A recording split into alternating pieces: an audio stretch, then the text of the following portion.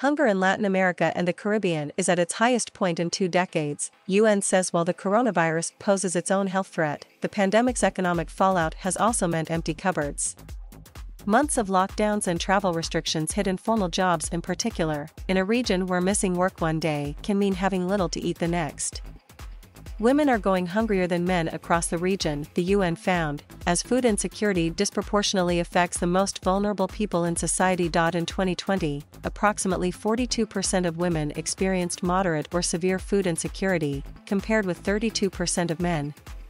That disparity has consistently widened in recent years, the report said, with a spike from 6.4% to 9.6% in the first year of the pandemic.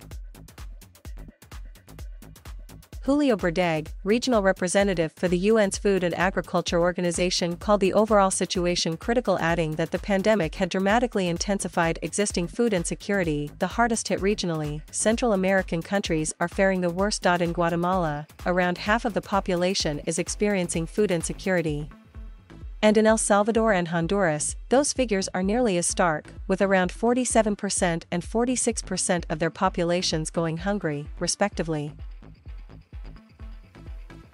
These 3 countries, collectively known as the Northern Triangle, are the jumping-off points for migrant caravans making their way to the United States southern border in search of a better life. Meanwhile, another form of malnutrition is plaguing the region: obesity.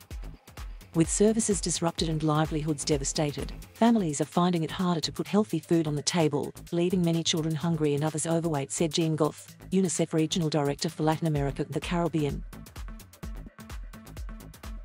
For children to grow up healthy, we need to ensure all families access affordable, nutritious food.